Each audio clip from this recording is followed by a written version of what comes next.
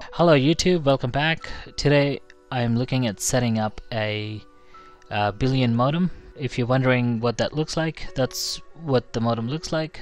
LEDs in the front, it stands up with 3 antennas. It's pretty powerful. It supports up to 3 WAN connections. You can have mobile data connection plus a WAN connection plus an ADSL connection. So let me see if I got the pictures of the back of the modem. No, it's just got one photo. So yeah, it's about $200 depending on where you buy it from. So that's the modem we'll be setting up today. So I've just reset the modem and I've got the power light, which is solid green, the WLAN light that's solid green, and one of the WAN lights solid green.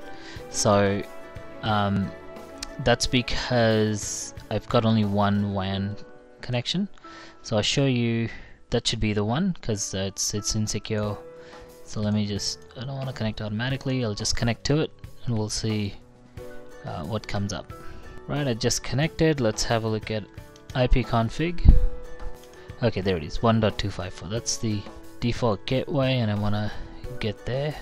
There we go, that's what it looks like. Let me see if I can zoom in a bit. Okay, so I have NBN, so I'll be setting it up for NBN. I'm gonna set it up again for my connection, so it's doing its thing. Right, Canberra, that's alright. Sydney. I want to use the WAN, Ethernet WAN as the main internet port, PPPoE. I'm just going to enter my NBN details. So I've gone ahead and entered the PPP details. I'm just going to continue. So I'm going to save the details over here.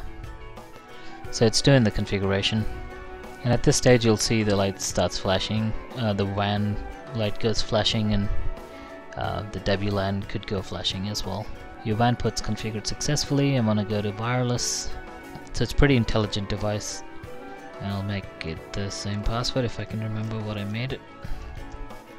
Okay, at this stage when it comes up with this message, this means the unsecure network is now gone. I'm just gonna connect to this one, see if sure. Right, so that's all connected. If I do restart or like refresh, go back to the default password I just set up. Google. Right, there we go, the internet's up and running.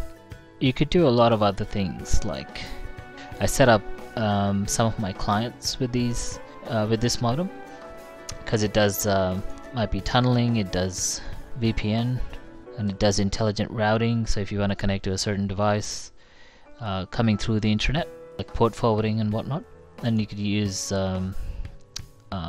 trusted certification authorities within your network. Yes, you could do failover WAN. I don't have any at the moment. I only have the internet Ethernet interface, which is this one, which is already set up.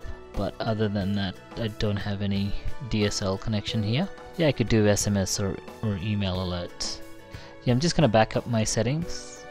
Backup settings. So I've backed up and I name it like that. For my clients, I saved them with the client name, but this one's temporary, so I just want to show you what sort of convention I use.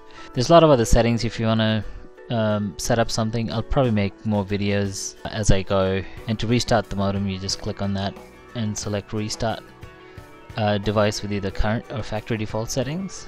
I'm just going to restart, and because every time you make it works after a restart, so you don't have an issue the next time there's a power outage or any other technical problem.